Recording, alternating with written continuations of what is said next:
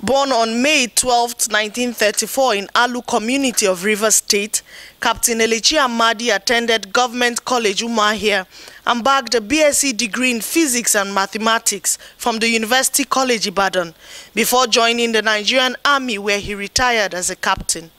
He served as the first Commissioner for Education in Rivers State and later as Commissioner for Lands and Housing. When you read, you expand the mind, you get more knowledge, you have a broader view of life.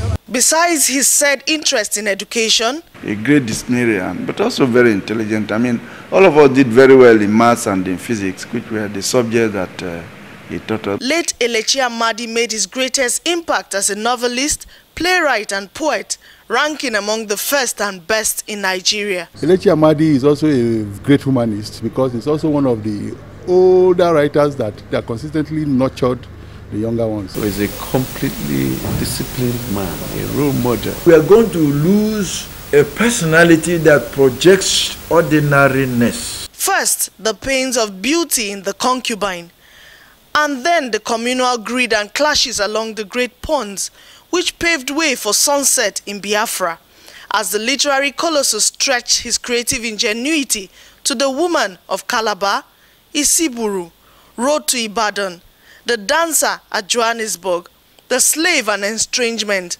The mood at his family home in Aluu is sober. To say we're going to miss him is an understatement.